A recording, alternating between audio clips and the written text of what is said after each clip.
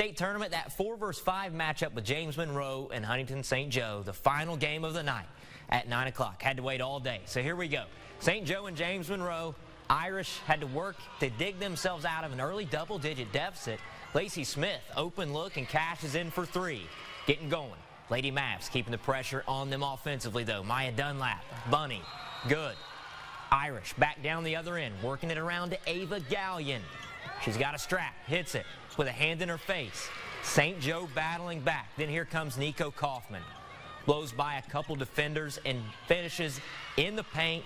Irish battle all the way back. They took a lead, but lose a heartbreaker at the end. 58-57 is your final. James Monroe wins.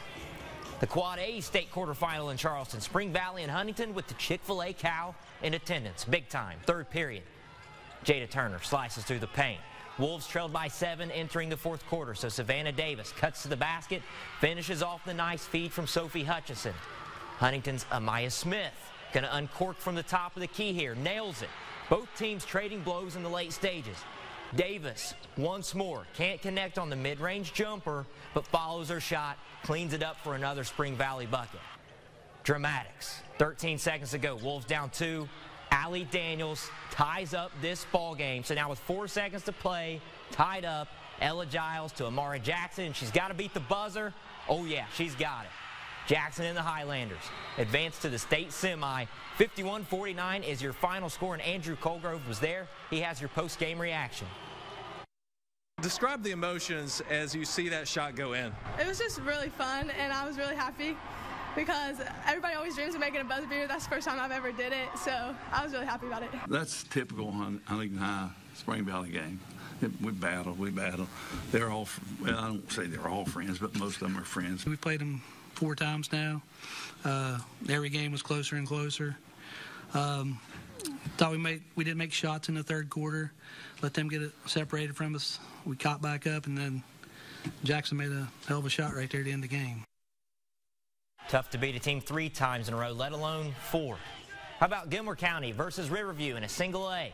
First period, Gilmer County's Bailey Frazier, mid-range elbow jumper, got it. Frazier again, gets her shot blocked, but Ava Dobbins picks it up. She gets her second attempt to drop. Dobbins going to work some more in the paint, goes over top of the defender, using the hideout there. Another score. Now Riverview's Abigail Pruitt from beyond the arc cans it. Gilmer back down the floor. Allie Ellison finishing on the break. A dominant start to the state tournament for Gilmer County. 78-33. They win, and they're moving on. Boys now, AAA Region 4, Nitro and Wayne. First quarter action, Timmy Lovejoy from 3. Yep, connects. He says count them, all 3 of them. Ty Stevens back down the floor for Nitro. Layup won't go, but Ashton Crouch is there, 2 for the Cats.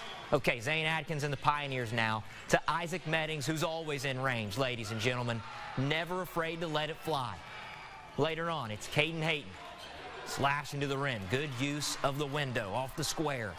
Other end of the floor, Caleb Thomas directing traffic. Give him an orange vest, maybe. Gets it right back to him. Can't leave him open. He'll make you pay. Nitro hangs on in a close one, 55-52, and they're headed to the state tournament in Charleston.